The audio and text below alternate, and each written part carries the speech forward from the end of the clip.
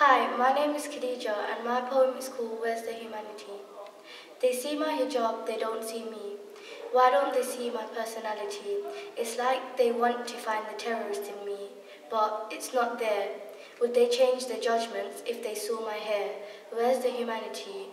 This is for the girl who stays silent, all because her life at home is too violent. At heart she is full of colours, is wild and careless, but that is blocked out by the thin wall that separates her from her fighting parents. Where's the humanity? This is for the quiet girl at the back of the class, all because she's worried they laugh, because of her headscarf.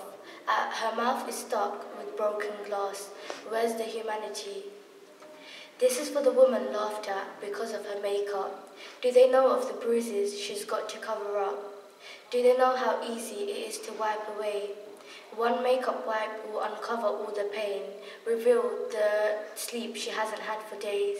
The suitcases under her eyes are the cases she wants to pack to hide in disguise.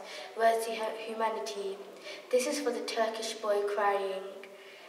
His tears the shrapnel of the bomb that killed the place he calls home. But it was all covered up by lying, and no one cares about those who are lying dead.